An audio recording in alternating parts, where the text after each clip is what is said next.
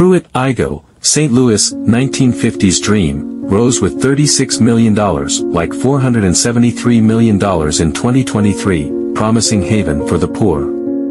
Named after war hero Wendell O. Pruitt and Congressman William L. Igoe, it symbolized a new era of urban living. Yet, hope soured. Segregation, underfunding, and mismanagement bred despair. Overcrowding, broken elevators, and crime flourished. By 1972, the dream shattered, towers crashing down. Pruitt-Igoe's legacy warns of good intentions gone wrong, the perils of segregation and neglect. But it also whispers of the enduring need for affordable housing and the fight for equality.